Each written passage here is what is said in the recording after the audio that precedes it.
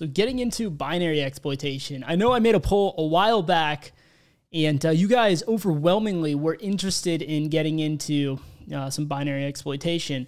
I know a number of people that are pursuing OSCP have an interest in learning more about this topic because, obviously the buffer overflow will be a part of the equation, but there's a lot more to this stuff than just doing buffer overflows. That is definitely one big area of binary exploitation. But yeah, I think a lot of people are really overwhelmed by even getting into this area, and a lot of people in this field delay on learning this stuff. And I was definitely one of those people, so I'm speaking from experience here.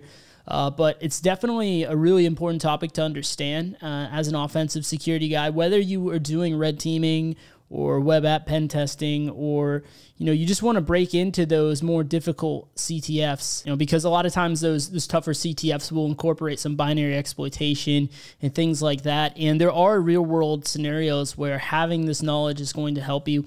That is a recurring theme that you're going to notice in cybersecurity. There's really no limits to how much you can learn, and you're never wrong for learning something, right? I mean, maybe if you want to be really efficient, really cut your time down, then targeting specifically what is most relevant to where you want to be is going to be helpful. And that's where I think that my course could be really helpful to you guys. This is the last day to get it, by the way. If you're watching this video right when it comes out, you have till today, which is 11/7, November 7th at midnight. There'll be Central Time in order to purchase the course. If you want to get into to the course and just have me mentor you and teach you from the ground up web app pen testing, and I can cut some of that time in half. But really and truly, in the long run, in the very grand scheme of things, if you're willing, if you have infinite time, then it's never bad to learn anything. You'll never go wrong with learning anything in this field, really, because you'll start to notice it all comes full circle, really. So, for example, I was learning some malware analysis. It's completely out of my own interest, not for any career move or anything like that. I was just playing around with some malware analysis.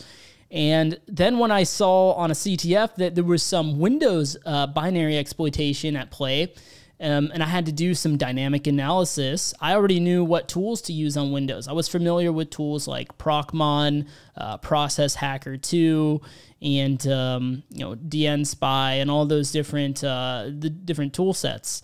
And that was one area where I just realized that, hey, it all came full circle. But that's why you can never go wrong with learning in general. Now, how few and far between will those be versus how often will you actually use what you learn?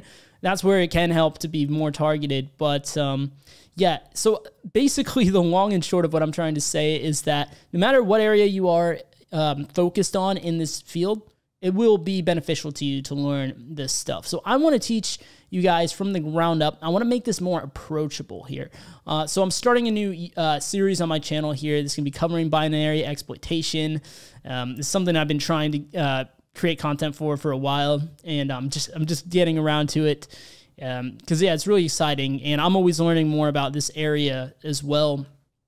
So what I'm going to do is I'm going to introduce you guys to some of the platforms available that can help build your skill set up in this area. I think a lot of people neglect the challenges in Hack the Box. There's challenges as well as the boxes, right? But I also think that another thing about this area is that there is less approachable content really easily available, like there is for, I don't know, say like your CTF Hack the Box machine, like the machines, right?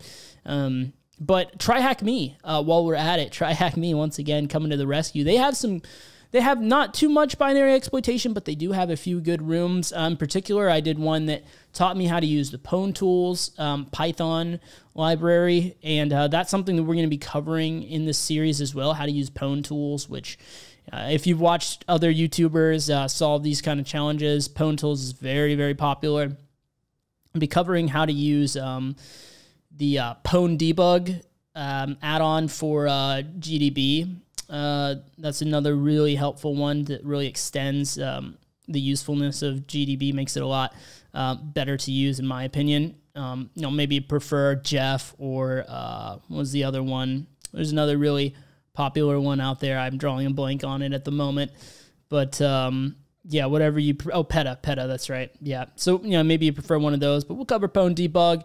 And in the next video in this series, I'm going to be showing you guys how to set up Ghidra, which is completely free, open source, developed by the NSA in order to analyze binaries statically. Obviously, there's so many options you have for that. You don't have to use Ghidra. You could use Radari too. We'll cover that a little bit in this series. We'll also, well, I won't be covering the paid platforms like Binary Ninja or IDA Pro, but those are also really good. Binary Ninja is gaining a lot of traction. IDA Pro, super expensive, but it is an industry standard at the moment, even still. But we'll see how long that lasts, really.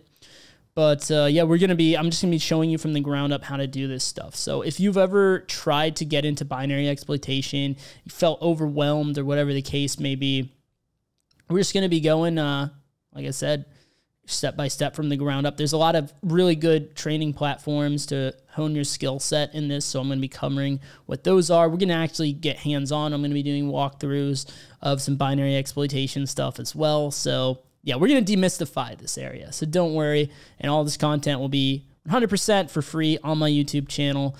So yeah, I mean, before I get really into the weeds on making this content, first, show me that, whether or not this would be worth my time by hitting the like button on the video. Lets me know that, hey, this is something that you guys are interested in and I should invest some time into making these videos. And, if you have any questions or comments, be sure to drop them down in the section below as well to help give me some feedback. So yeah, with that being said, if you just want to get into the content right away, totally understand that. We got some videos on screen for you right now. I'll see you guys right over there. Thanks for watching.